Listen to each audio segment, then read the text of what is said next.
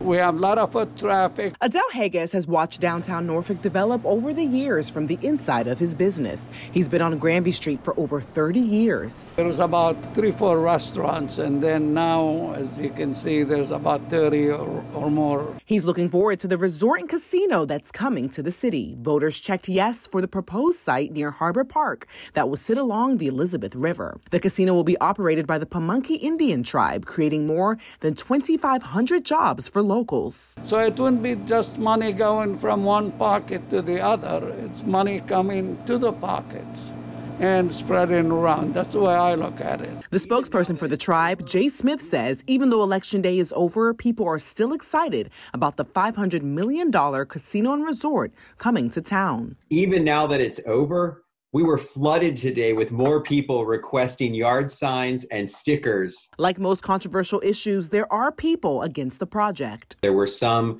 who just have an aversion to gambling, and they probably will never step foot in the casino. And others like Jackie Glass who have many questions about what is next. What are the people, processes, and policies that need to be put in place to ensure that our city is successful and that we're not just looking at revenue and forgetting about people? People who live in downtown say the casino is a needed addition. I like it a lot. I think it could be more things to do for like nighttime life. Jay Smith says the project is estimated to generate more than $30 million annually for the city of Norfolk and $50 million a year in revenue that will go towards public schools. The tribe is working on getting permits and announcing the construction team. And we hope to have shovels in the ground by early spring of 2021. In Norfolk, Nana Saint-Bonsu, News 3.